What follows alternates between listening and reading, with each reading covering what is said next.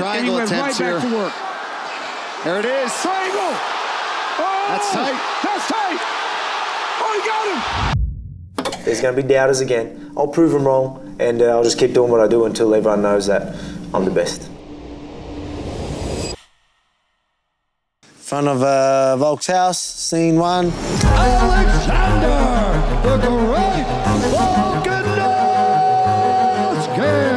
After a dominant 7-fight win streak in the UFC, expect some big, powerful shots. Here they come. Dishing out vicious ground and pound and devastating TKOs.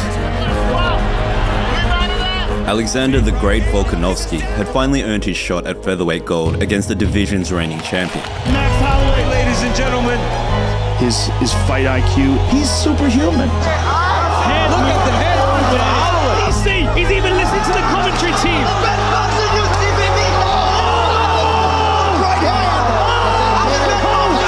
But just like every other fight before, people were doubting this 5'6" destroyer.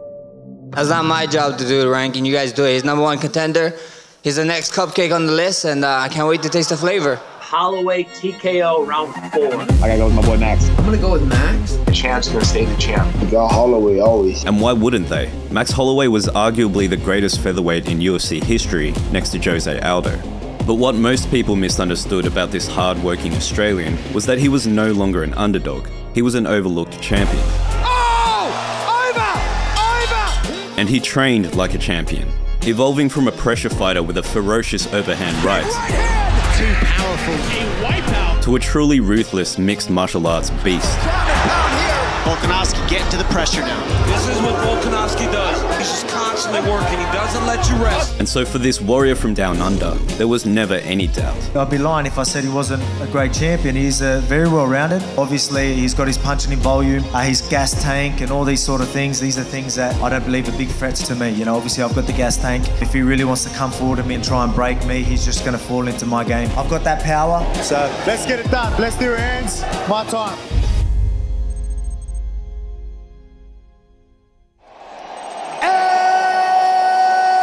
Now, for the undisputed UFC Featherweight Championship of the World. Tonight's fight clock brought to you by Modelo Brew. For those with a fighting spirit, Volkanovski is in green, Holloway is in the all black. Look at the size of the tree trunk legs on Volkanovski. He's so big. Nice low kick by Volkanovski. He really dug into that one.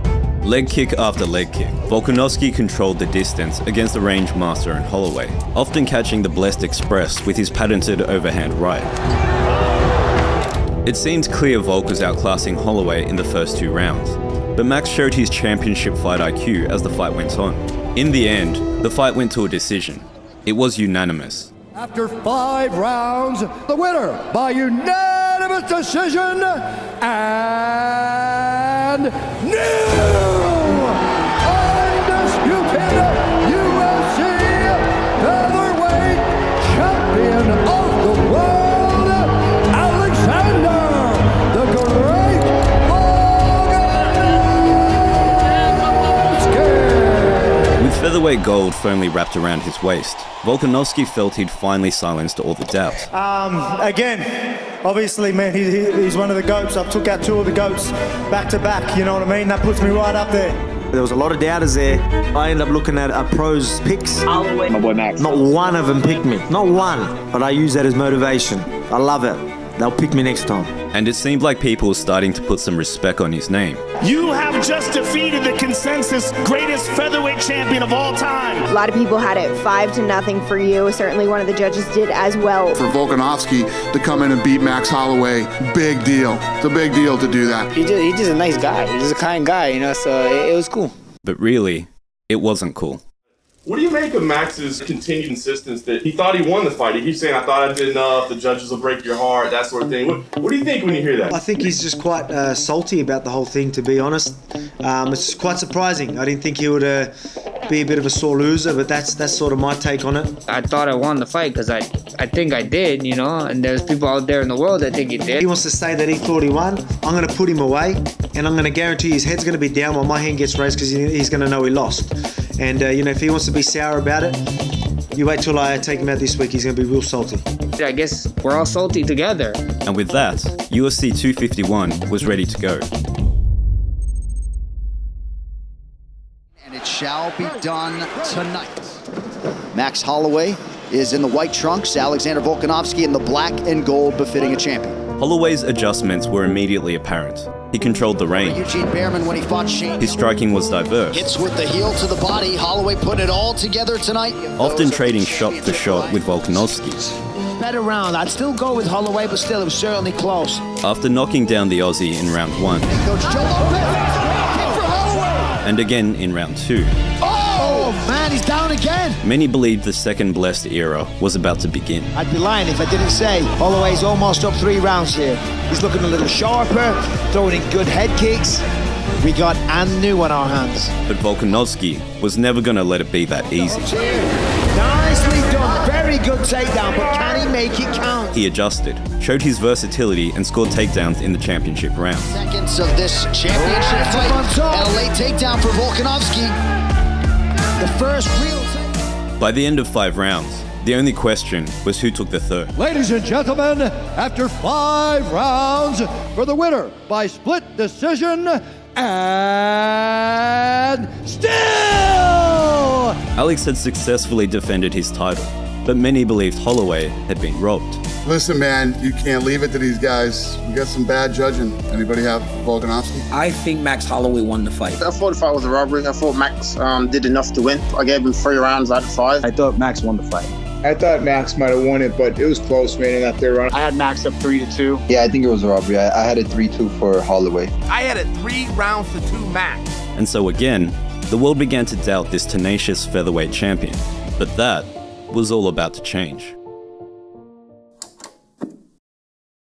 11 world champions have come off this show, but one of the most important things that we give to you are your coaches. In 2021, after coaching his team to victory in both divisions on The Ultimate Fighter, Let him go, let him go! Let's fucking go. They thought you had no chance.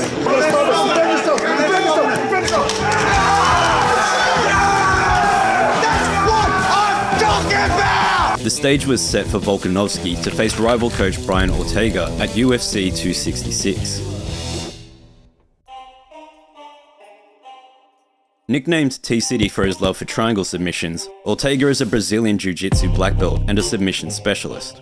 Although many believed Ortega couldn't match Volkanovski's stand-up, there was a resounding consensus that if T-City got a hold of his neck, there would be a new featherweight champion. Not good. That's it. Hey, he deserves to be here. He deserves to be here. I'll give him that. But he ain't taking the belt. You don't deserve it. Fuck the belt. I'm coming for your head. I'm excited, man. I'm not sure I've ever seen Alexander Volkanovski in this type of shape. He was bouncing around before he hit the scale on Friday. This fight was to go down, of course, back in March. A little delay due to COVID-19, and it shall be done tonight. The fight began as expected. A kickboxing match with Volk mostly piecing up Ortega in the first 13 minutes. And then, it happened. Made himself a star. He's on the down for T-City. That's tight. Oh my goodness, it's tight. He might have that. Volkanovski trying to escape. Ortega had been here many times before. He knew he was seconds away from tasting featherweight gold. But what he didn't know was that Volkanovski doesn't breathe air. He breathes greatness. He might go to sleep. The grip is well. For now, Volkanovski is out. Through sheer grit and will, Volk's neck outlasted every one of Ortega's submission attempts. That's tight. That's tight. Oh, he got him. T-City trying to win a title with his signature move. Oh my goodness, that is tight. It's going to go for the up. Oh, yeah. Kidding me right now. I thought he was over twice. Champ. He's a savage, man. With the world watching as he pulled off some of the greatest submission escapes in UFC history, Alexander the Great Volkanovski cemented his place as the reigning featherweight king.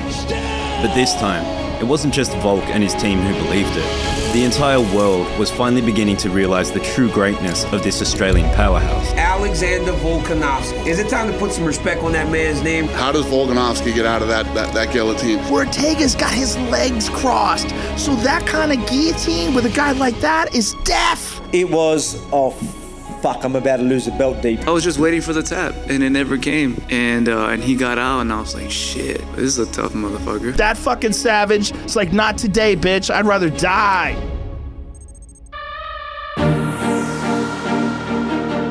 With a 10-fight win streak in the UFC, 2 title defenses, and the world on his side, Volkanovski had the wind in his sails. And as always, there was something cooking with Volk.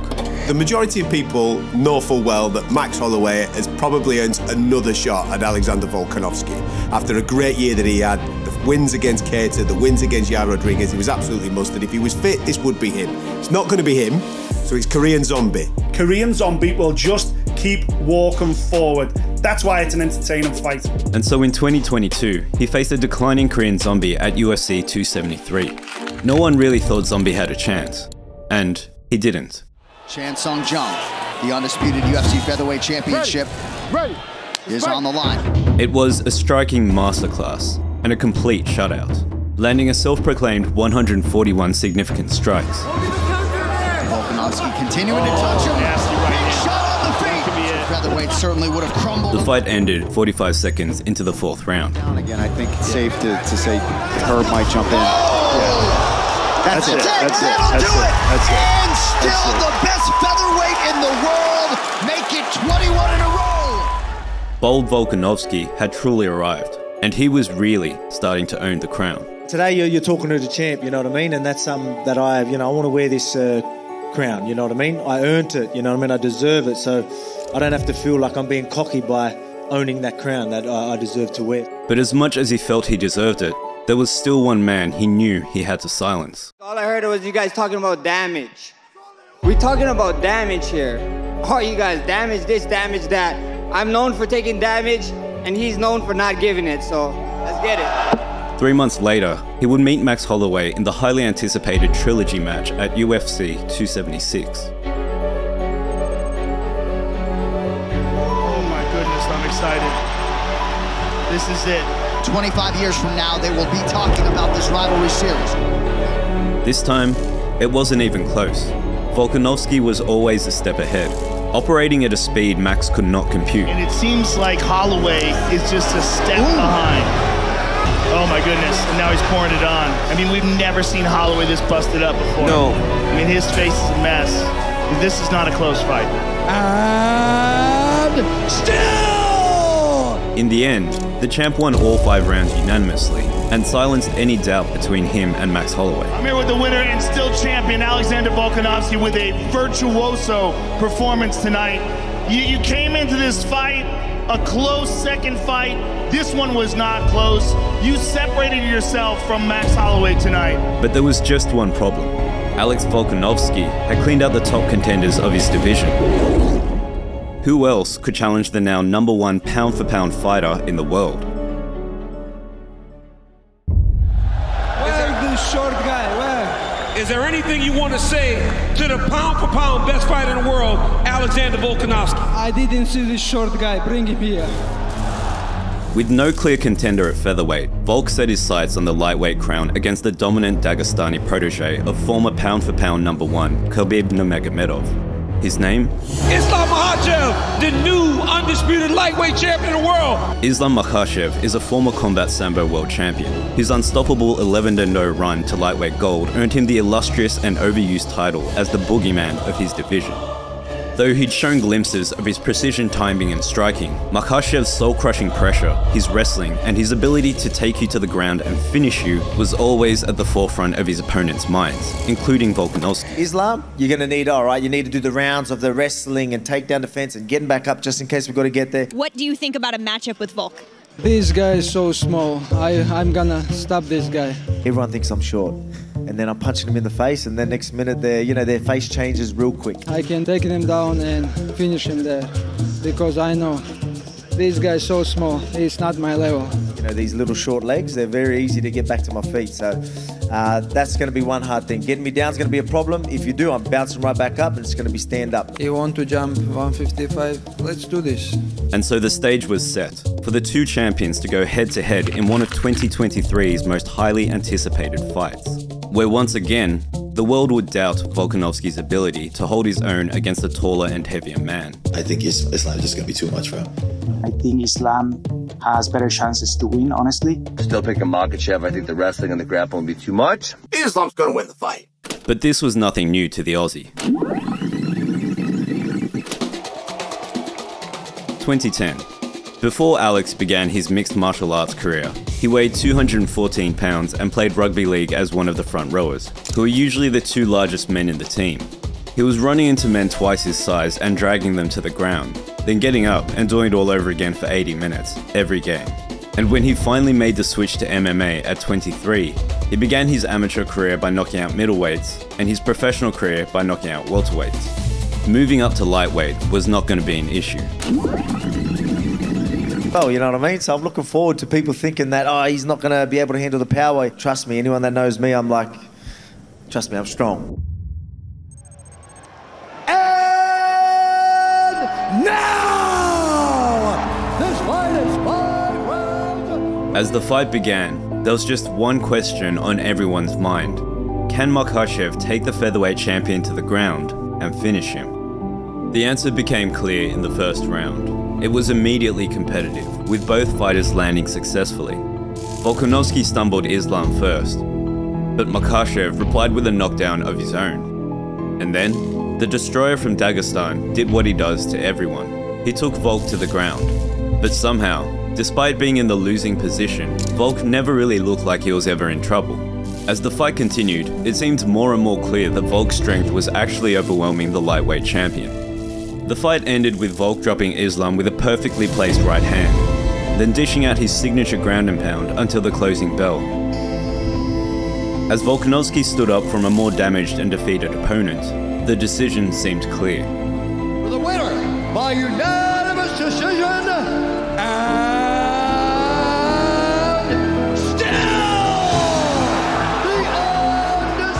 Although Volkanovski looked like he was moments from breaking Islam at the end of round 5, the lightweight king had done enough to secure the crown. I'm coming for you guys. The Volk had just tasted defeat for the first time in almost a decade, but in the eyes of the world, there was a new contender for the lightweight crown, and this short guy was standing tall over the body of the king. Was Alex, real, you know, strong guy, short but strong, and he's the best fighter in the world. He was. But like a true reigning champion, there was only one thing on his mind. As Volkanovski took a run at the lightweight king, Yair Rodriguez was busy defeating Josh Emmett to become the interim featherweight champion. Oh, that's locked up. That's it. He stops! That's it! Rodriguez, UFC champion! Wow! He submits Josh Emmett to And bold Volk wasn't wasting any time. Let's just get it over and done with. So on July 8 at UFC 290, Alexander Volkanovski and Yair Rodriguez will unify the featherweight title in what is certain to be an explosive event. Yair is one of the UFC's most dynamic strikers. His ability to throw unorthodox strikes from anywhere means he can shut the lights out at any time. He is a real problem for anyone in the division. But if there's one thing you should know about Alexander the Great Volkanovski, it's that there should be no doubt. It's still, baby!